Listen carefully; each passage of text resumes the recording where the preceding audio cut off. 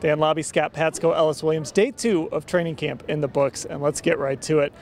Well, the receiving corps looked a little different today. Odell Beckham did not practice. Rashard Higgins rolled his ankle, so he didn't practice today either.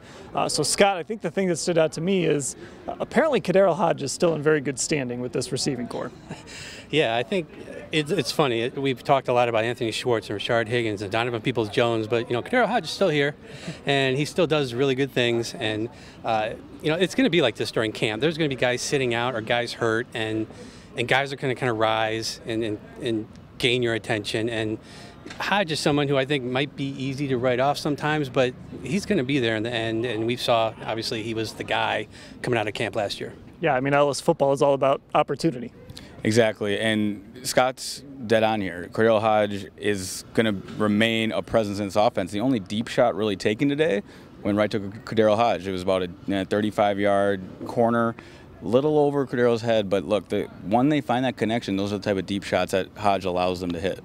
Okay, now we had a little bit of news as far as the green sticker is concerned. So John Johnson spoke today, and he said that Anthony Walker, the middle linebacker, he's going to wear the green sticker. I mean, not a big surprise, but Kevin Stefanski had nice things to say about Anthony Walker before practice today. He sure did, and this team has options for guys who can wear that green sticker. We got to keep that in mind. So I think it says a lot that Walker gets this. And then I know we've talked about before, but just all the rave reviews coming out of Indy about Anthony Walker really tells you all that you need to know, that this young man is trusted, a veteran, and is getting sideline to sideline. He looked great today.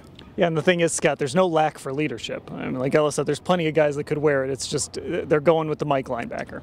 Yeah, and then John Johnson III is kind of the guy who broke that news, and he said, last year, yeah, he did have it with the Rams. It was kind of a special case. Their linebacker core was kind of, had some issues with depth and experience and stuff like that, so he ended up being the guy. He's fine with Walker taking it, and he made a point to mention Walker as the guy who really stood out to him. So it makes a lot of sense. Both those guys come from really good defenses last year, so this defense is not short on experience for sure. And oh boy, the fun stuff, kicking. We saw a little bit of a kicking competition today, and Cody Parkey struggled a little bit out there.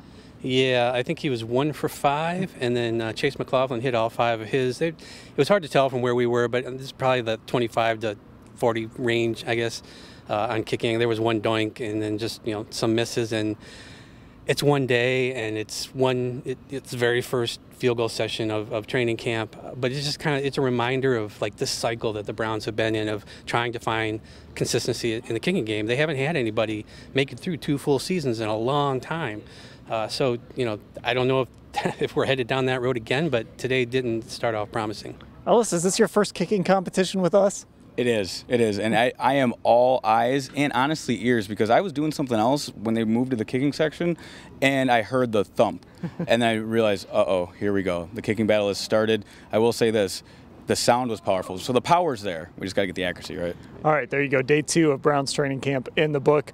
Make sure you follow cleveland.com/Browns. Head there to get all of your Browns stories from the day and get signed up as a football insider.